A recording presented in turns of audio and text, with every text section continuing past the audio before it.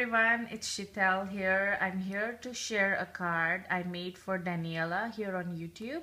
She is celebrating her birthday and more than 100 subbies on her channel and her first anniversary here on YouTube.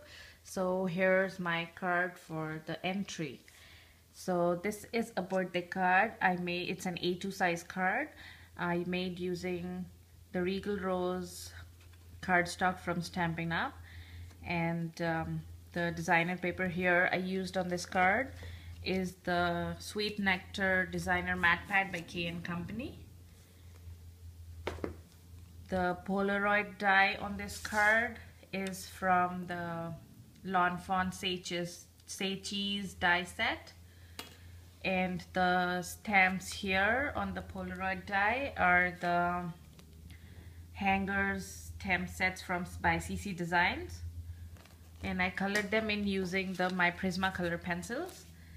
And the sentiment I stamped on the die cuts are from the grunged envelope die set from CC Designs again.